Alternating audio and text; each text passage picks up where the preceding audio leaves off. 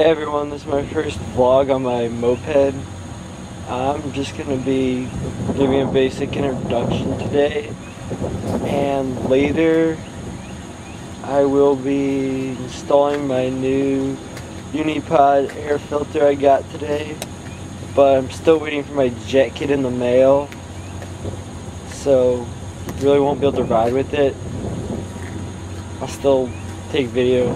Right now it's a chilly 38 degrees out and maybe colder, and I think it was just snowing, but it's Ohio. Got a 2005 Tomos 835 Sprint.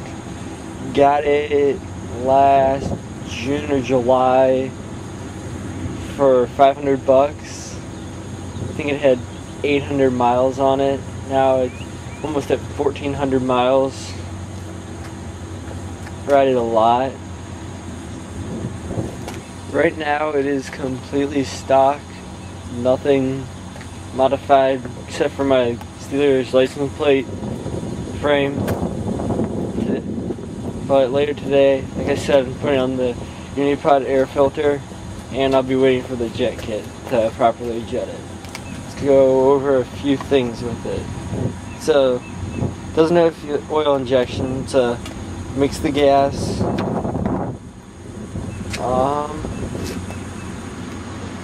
It's 100 to 125 miles a gallon.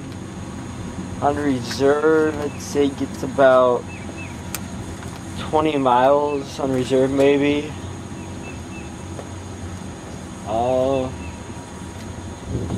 It's not in bad shape for its age. Holds up pretty well for what I've done with it. Take it over bumps all the time. Driven it off the curbs. It's held up just fine. Let's see. Gonna see what's bad about this moped. It's 50cc, slow right now for a moped. Let's see, something negative about this moped. The high beam doesn't like to work. It never worked when I got it. The chain tensioners, or whatever you want to call it down there, they're always coming loose, and I've had it come really loose one time. My back wheel was wobbling. Wasn't fun. The brakes easily slip. Well, not the brakes themselves, but the cable slips through the little holder, and I have to adjust them quite often.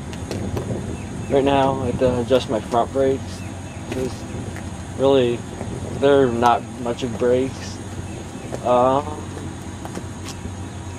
And that's about it for what's bad about it. What do I like about it? Well, it's a moped. It's great on gas. I'm able to drive in Ohio because I'm 14. You can get a moped permit in Ohio when you're 14. Don't think you have to have insurance. I don't.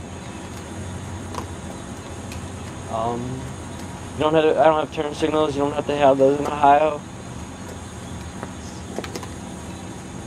There's, oh yes, one more negative thing.